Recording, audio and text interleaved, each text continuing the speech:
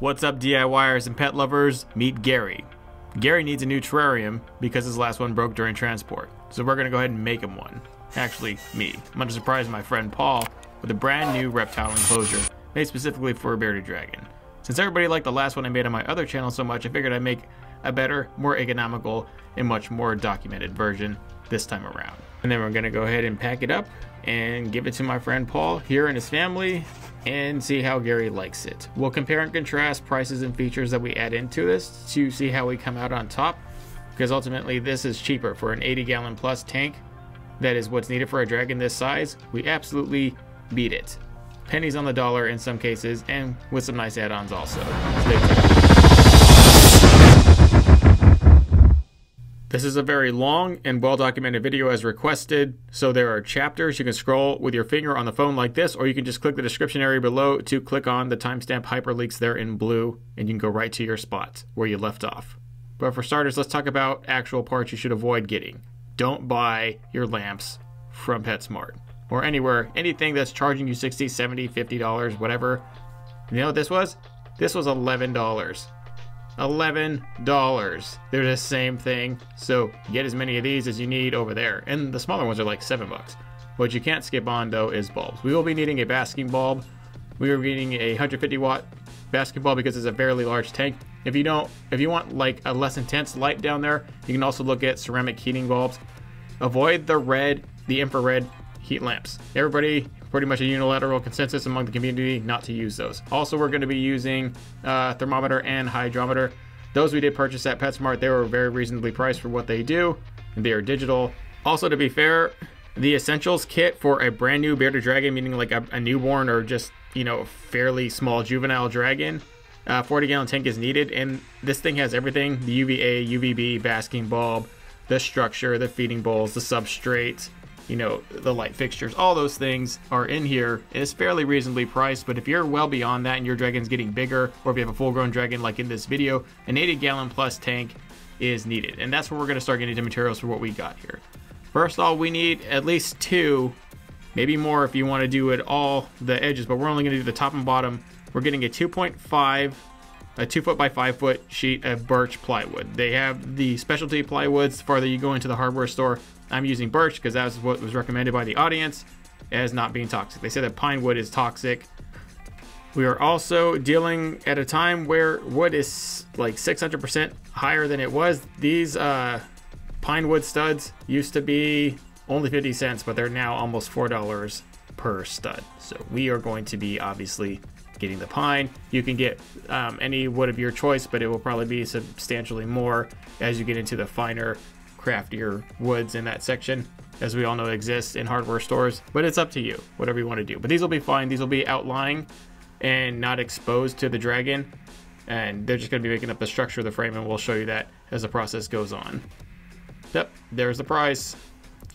Imagine what they're going to be next month. Also, if you're looking for nice vented, these are pretty good options. In the HVAC section or the roofing section, you'll generally have options of vents like that. At least if you get it like that, crickets can't crawl through the vents if you have a small mesh on the behind. You can also go ahead and look at the chicken wire variants or the screening variants like this. I mean, there's likely an option of screening variants. If you have a local metal shop next to you, or if your local hardware stores carry it, look for perforated metal, because that's what we will be using for the bulk of this project. We'll also be using plastic wood. I would recommend the stuff in the tube or a very, very big jar of the regular stuff. We also trying this paint out for size because we've never used it before and I've heard good things about it. You can also use non-adhesive shelf liner for your substrate, as we've done that before, although we're going to go a different route and use rigid core waterproof flooring. And this is a bigger component, the plexiglass. Last time we used regular glass, which was a huge pain. Plexiglass is so much easier and is going to allow us to do things that would be really hard to do with glass of equivalent size. We'll also be needing wood screws, wood glue, various sizes. We're going to be using drywall screws like this. Perfect for the project. We're going to need deburring or countersink bits. You will need at least 1 impact driver with impact rated drill bits if you just want to do a one and done deal. We are using perforated galvanized aluminum that we will later be priming and painting to match the color And as noted earlier, we will be using rigid core flooring that is waterproof, very easy to cut just like wood. It stacks together, has a rubber backing on the bottom, which I think will give some forgiveness over time for the dragon.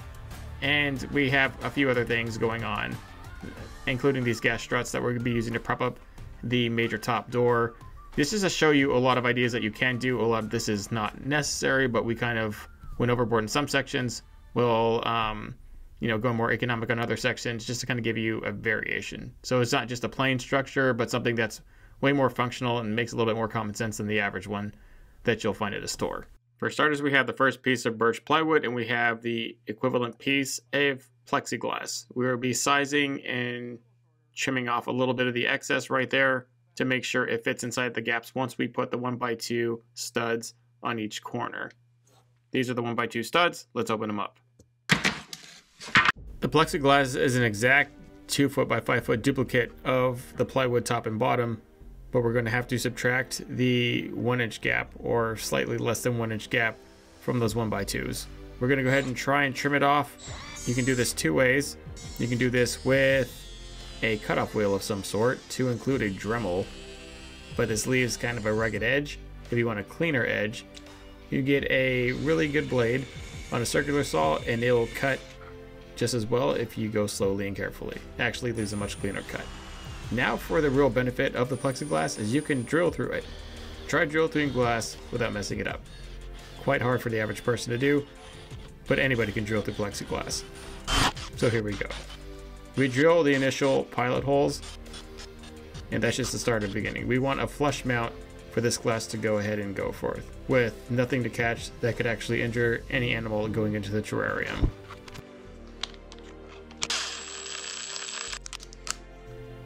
The way I see it, pan head screws aren't going to cut it. We're going to have to countersink everything, and everything has to fit flush, or this entire thing just isn't going to work.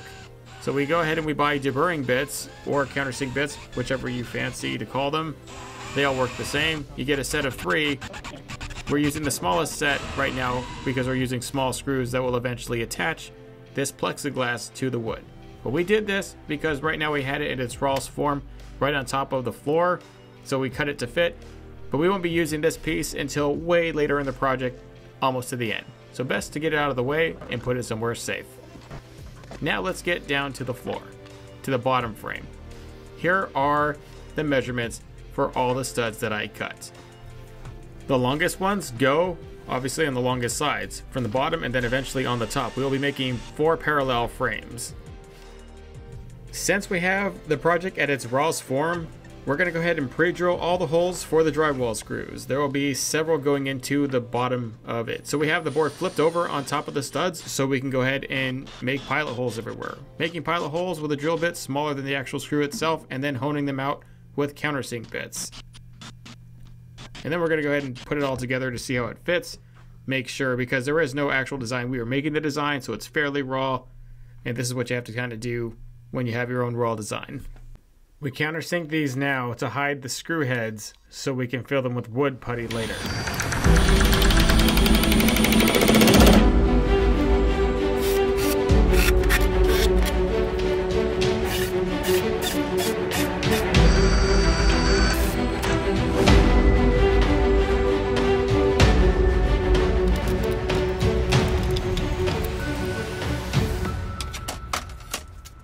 Just to be sure, we're going to go ahead and double check to see if the design is going to work according to plan. Because, you know, sometimes you have an idea and it comes out great in your head, and then when you apply it in real life, you just like, eh. So we're going to go ahead and try it right now so you don't have to. And these are the screws we will be using. When you're installing those, you want to install them on the lowest setting of your impact driver, or if you have a drill or an installation driver like this, you want to use like a number 2 for the chuck setting. The lowest you can go, or you'll crack the plexiglass. Now that we know that this is going to work and it's going to stand there and it's going to be fairly okay, we're going to go ahead and start cutting the rest of the pieces. I would have cut them last night, but I have neighbors that are a bunch of Karens who like to call the cops on me. Bunch of jerks. It's only the snowbirds too. It's not like during the summer. Those people are pretty chill, but it's the snowbirds. They call the cops on you.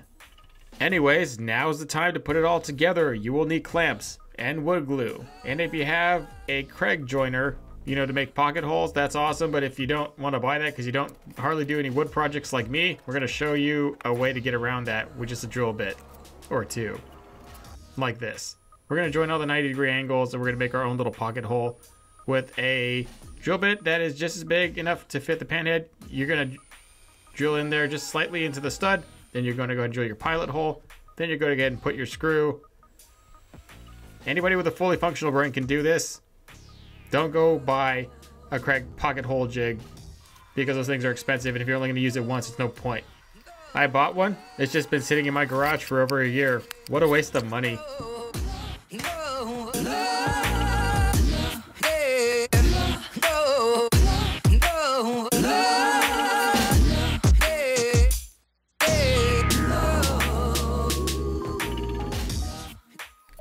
If you notice when we're joining the 8 vertical studs together, you're going to have to remember to pocket hole the inner ones before you do the outer sides, or you'll just forget to do the pocket hole. So you got to get it like right now. Also, you will have to glue one side of the stud. This one, that one you'll have to glue. And you'll also notice that there is a shorter area on that side than you're going to have to the adjacent stud that is facing on the short side. And that will cause problems if you pre-drilled your holes too far in on your plexiglass like I did. So just noting that I failed earlier on, but I did it so you don't have to. So just remember that you're going to have to make your holes way out on the outer end of the plexiglass, or you'll end up missing the stud. I also got excited and ahead of myself and forgot to 90-degree angle all of those vertical studs, and I pay for that later, which you will see. We also get around it. You know, we get around a lot of things, but I just like, you know, telling you guys because it becomes a problem later. This is all nice and strong. All the wood glue is dried. Everything else is dried. It's actually really light. By the time we were done with our last enclosure, it was obscenely heavy. 2 people really needed to be able to pick that up. But I mean, assuming you have enough leverage, you could pick this thing up yourself. It's not going to weigh much more with the siding or the plexiglass we're going to put in. The top might be the heavier thing. The top might be a little bit more complex, but that's fine. And now it's time to smooth this frame out. So if you got the cheap pine studs like we did, you'll notice that there's a ton of imperfections in the wood itself, even if you made all the cuts flawlessly, which I didn't. But now we're going to make it look great. We're going to start by sanding it. We're going to use 220 grit sandpaper on an orbital sander, but if you have a palm sander, that'll work fine just as well. You can also probably rent these tools. I think Home Depot has a tool rental program. And you can also just go to like Walmart and get like the Heart tools. That'll work fine on small projects like these. I have all these tools because, well, I'm semi-professional. Not really, obviously. It's all DIY stuff. I don't know if you can really call it DIY or professional, but whatever. I try. Anyways, here it is, the plastic wood or wood putty. If I had done this all over again, I would have got more, and I would have got the tube. The tube would have squeezed right into those holes and crevices a little bit better without any air bubbles. Because I'm putting it all on with my finger like so, there's air bubbles. And then we'll pay for that later, and we'll have to recoat it a few times, but it'll all work out. But to save yourself headache, just spend the extra money and get the tube, or get a lot of it and just gunk it on there with a trowel. Once it's dried, we can go ahead and hit it with sandpaper again. Hit it all until it's nice and smooth. Then you'll see the parts that finished correctly. Then you'll see the parts that still need a little bit of attention. Then you got to just go over it again. The putty dries very quickly, even in the cold, so at least that's a plus. Just go it, fake it till you make it.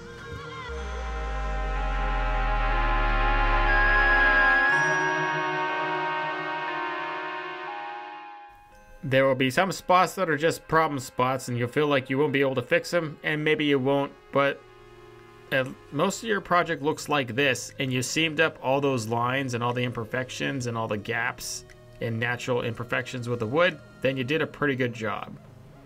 Don't forget to stuff the holes that you countersink, because that's why we countersink them, so you would never see the studs after we put it all together.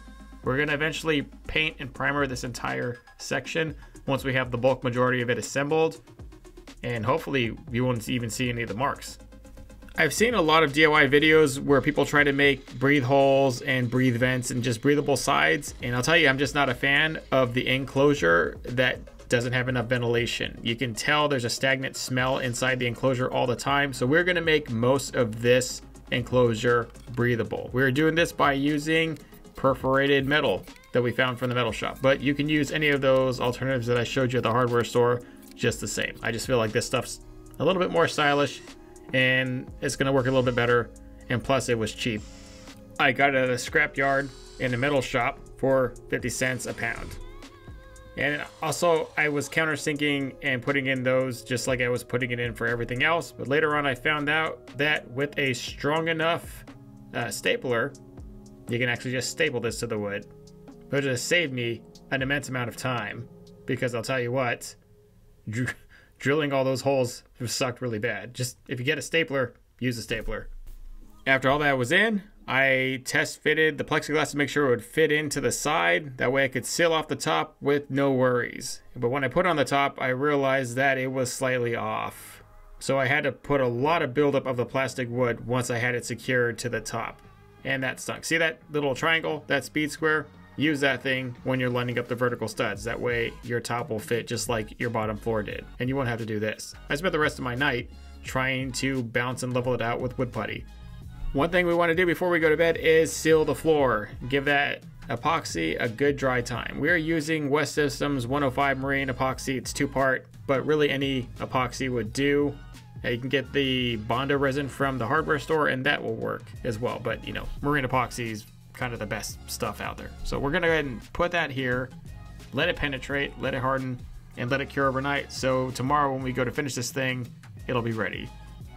We're also using a trowel to evenly spread this. Do not try and spread it with your hand or with a popsicle stick. It will not come out even. You need a trowel.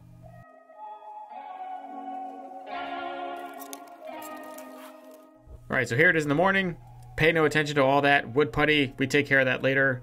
Right now, check out the light fixture setup. This is the proposed setup, 3 across, the biggest one for the heat bulb, and it's going to be sitting inside that aluminum sheet that I randomly had in my yard. You'll have to go get one if this is something you want to do. But my bigger contribution to this whole thing is how we do the lid. The lid is very important to me because it's the lid that I really hate on all the factory-made terrariums out there. Just don't like them. I think it could be much better done, and so we'll be doing that here. We start out by cutting out the top side. We leave about a 2-inch or 2.5-inch gap. That's really to your choice, but we're gonna go ahead and cut that out and get it out of there. Then we use the same 1x2 studs we used to frame this entire thing together, and we mount them underneath the lip and we secure them all the way along to make the framing in for the hatch.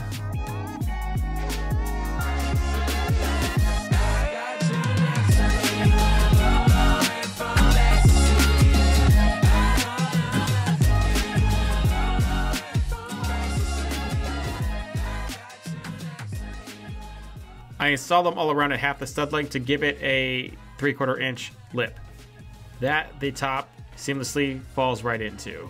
We now get to the exciting part, which is that aluminum core, which we will then have to line up and cut another adjacent top piece out of the actual lid itself. So, you know, multiple cuts, but it's all worth it because if we do this right, the reason I'm using aluminum is because of its heat dissipation factors. If we used a steel sheet, it would not only be a lot heavier than its equivalent size in aluminum, but it also doesn't dissipate heat worth the crap. Neither does wood. In fact, wood's flammable, and I was always paranoid me in my last design.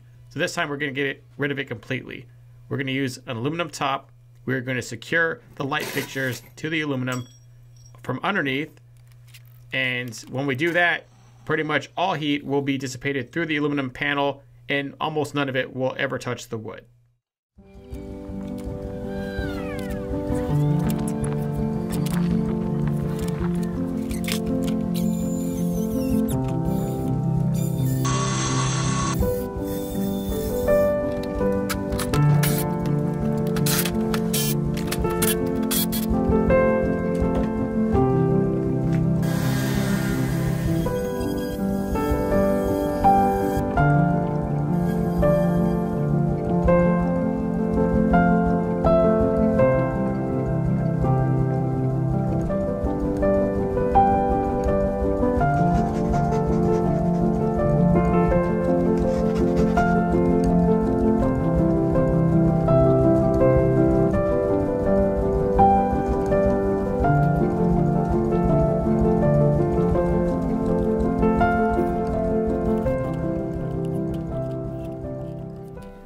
attach those light fixtures with 1/8 inch by 1/2 inch rivets, but you can attach it with any hardware, doesn't really matter.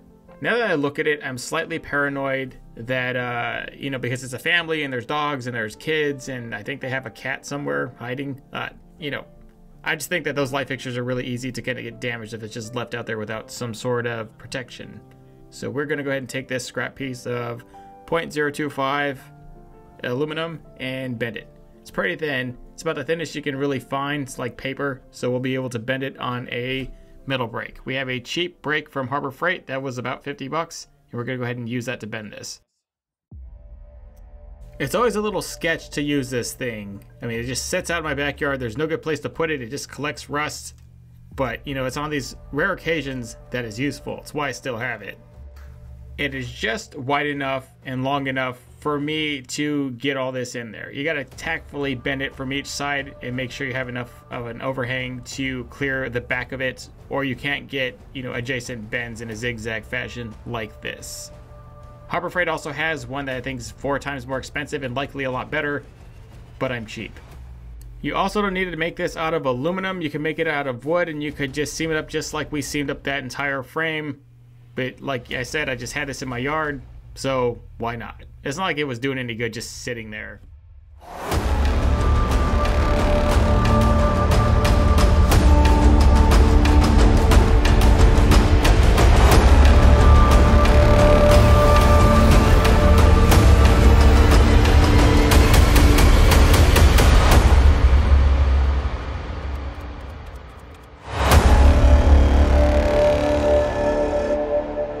The one side came up higher because I actually had the sense to measure, to remark it on the bottom, and then I didn't do it over here. I just winged it, and so you pay for winging it. Seriously, not great, but whatever.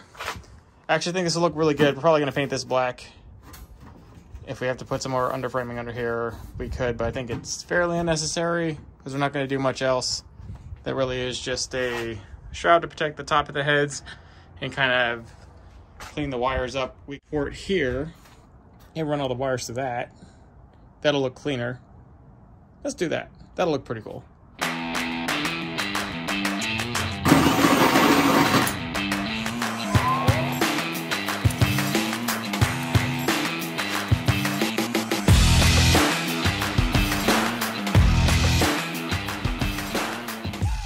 Most all the major parts are done, and before we can assemble it all together and finish it, we have to paint it. So for the aluminum, we will have to use self-etching primer, which before we even do that, we'll have to sand and clean it all off so it's a nice paintable, stickable surface for the primer to do its thing. If you're wondering why we can't just use any old primer, it's because not a whole lot of things really like to stick to aluminum. I can't tell you why. Any primer will stick right to steel, but not to aluminum. So just use that stuff, or if you have better stuff out there for aluminum, then use that. But that's just my suggestion. The easiest and most abundant stuff you can find at the hardware store is self-etching primer. Now we have to paint the wood. So let's go ahead and get a damp rag and wipe all the dust off, make sure it's clean of impurities. And I really just want to go and paint it right now, but I forgot you have to prime wood. So unlike the problem with aluminum where nothing wants to stick to it, wood will soak up everything. And because of that, if we don't prime it, it'll just keep soaking in the paint. So, you know, we're just gonna have to prime it. So I don't actually have wood primer, I forgot. So I'm using this paint primer mix, which what we're trying to do is just clog up the pores of the wood, make sure that, you know, it has a favorable surface for us to paint on. That way it doesn't just keep soaking in the paint and, you know, all the problems associated with that. Once the primer dries on the aluminum, we have to kind of wrap it up with a Scotch pad and then clean it again, and then we can paint it. We're going to use Rust-Oleum Professional black paint. Bear in mind it's windy out here. I have terrible conditions to paint today. It was just my luck, the only windy day when I was going to paint. You know, the next day was like glass, but whatever. We go at it.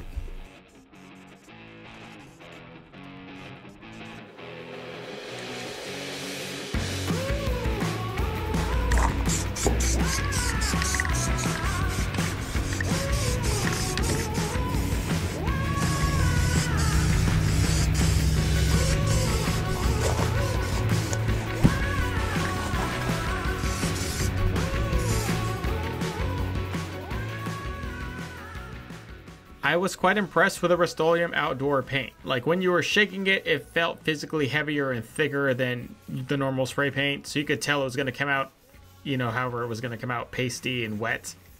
So the first coat was a little troublesome and worrying, but as we went to the second coat, and definitely by the third coat, we had a nice solid platform. It says after 3 days of curing, it's machine washable, so it's pretty tough stuff. It's exactly what I needed, and I think it matches their house. It could also not match their house, in which case, you know, fail, but at least it looks good to me. Like I would put that in my house. Pretty good stuff. So now that we accomplished that and we got those cheap pine studs and all that wood putty to look not like it did, what are we going to do about the inside? We have to address that. I thought about painting it the same gray color as the exterior, but then I thought how that would just take away from the actual lighting. The darker color inside, the least lighting you're going to get into the compartment, it'll just soak it up. So we're going to have to paint it with something lighter. I was going to use a flat white, and then I think it'll be too bright. So an off-white, kind of almost tan egg color. I had this random can of Krylon just sitting in my little hazmat area. So we're going to go ahead and use that because it's, you know, eventually I think these paint cans expire. You got to use them. All right, so here it is. The inside's prepped. I think that off eggshell, like it's pretty nice. It's almost a tan, but not quite. It's more of an off-white. It'll look nice when the lights actually hit it. The gray we're going to use is going to soak too much light up. It's going to be too dark in there. But this will actually help reflect. So far, it's going pretty good. Light fixtures are in their spots. The grommet's in its spot. Now we just have to put the hinges, and then we're going to be putting gas struts to prop this. It's a very heavy door. So we happen to be using some spring props to prop it up. Note, we're only using these piano hinges because they're in my garage and I needed to use them. But you could use these if you'd want. They're right there in the hardware section. Just pick them right up, and just right next to the hardware section in Lowe's, there are any number of hinges for drawers and cupboards and fences, and all of those will work.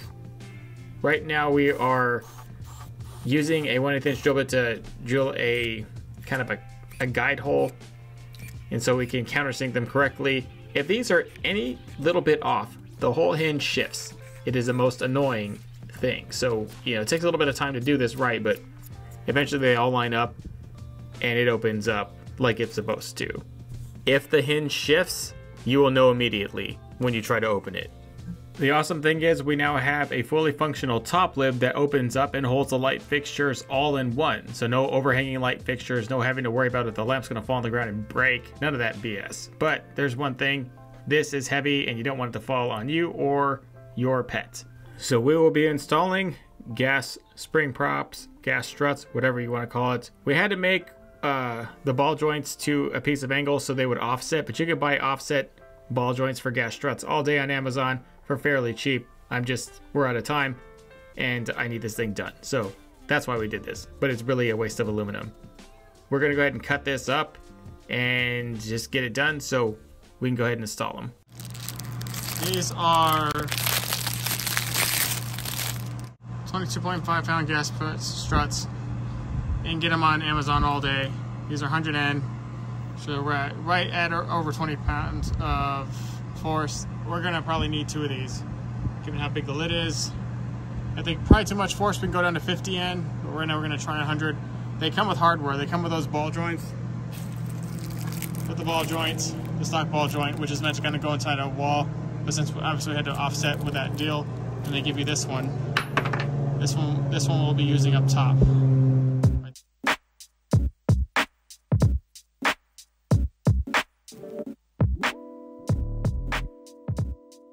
A good rule of thumb for install on these is when you install the top, make sure the actual shaft length doesn't go above the hatch itself. That only 3/4 of it actually goes up. The bottom fourth needs to hang below the entry point.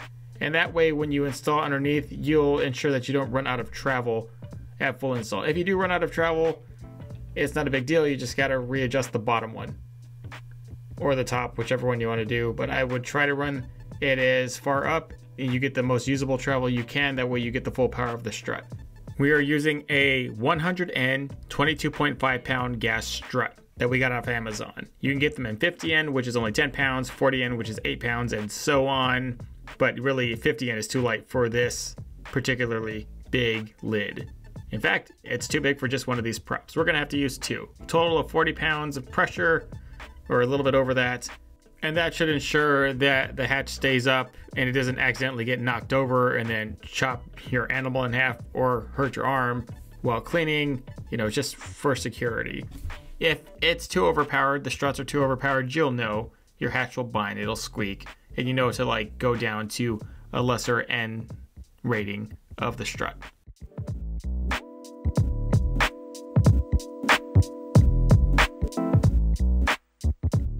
Okay, that feels a lot better. It's going to ensure that if the lid gets tipped a little bit, that it's not just going to automatically fall. It's got some resistance until you push it over halfway, and then it wants to stay up automatically.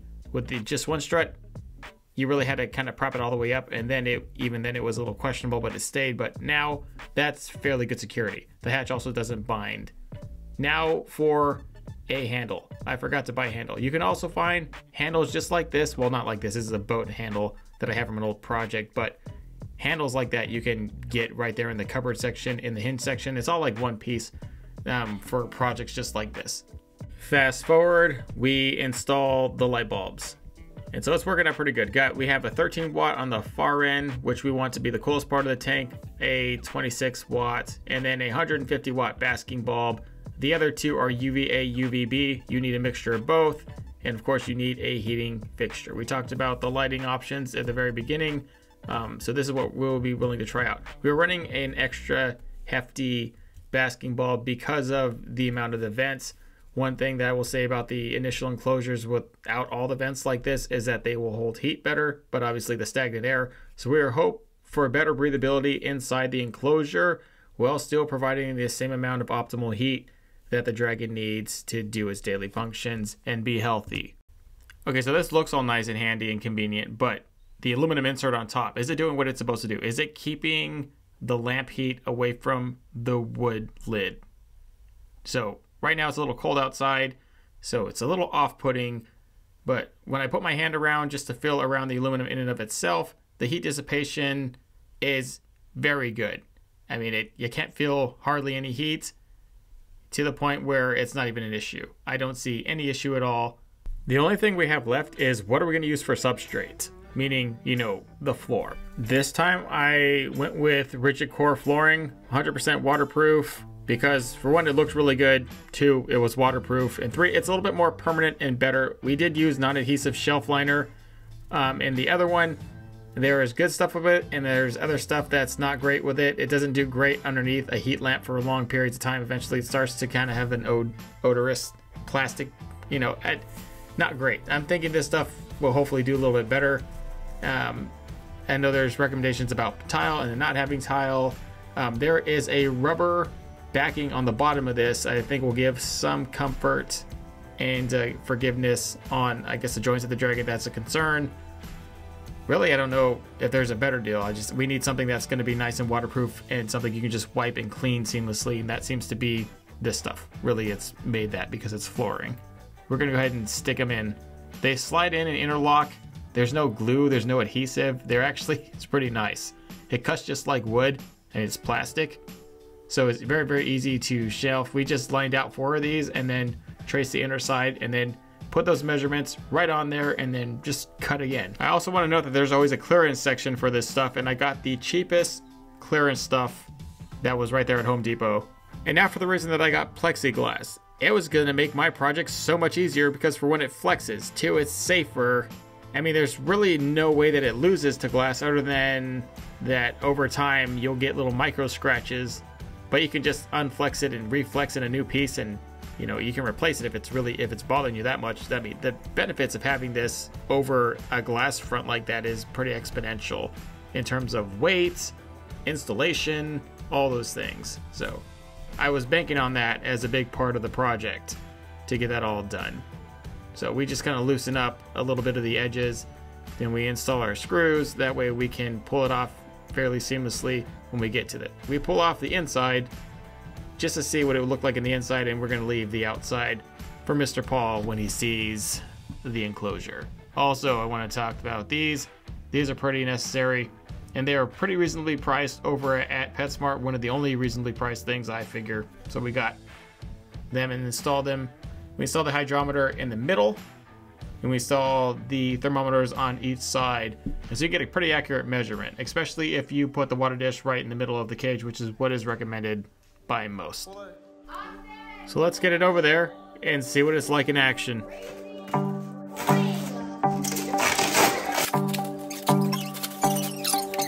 Yeah, I did. I did too. I did. That is so cool. Well, you have to light it up. So cool! That is fucking ingenious. Oh, that is so awesome. It's only because I'm a filmmaker.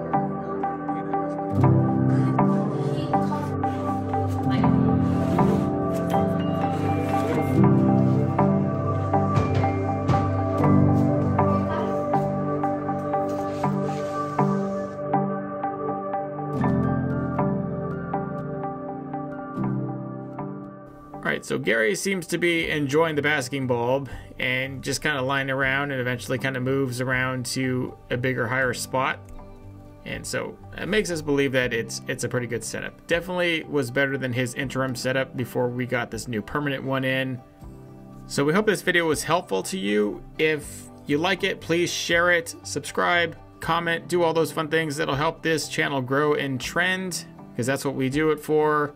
And we also did it for Gary here. And we hope this helps you for ideas on how to make an economic enclosure, along with some innovative ideas in the mix. And though some of these things were expensive, just know that it's always cheaper to get it done DIY, and also more rewarding. Thank you.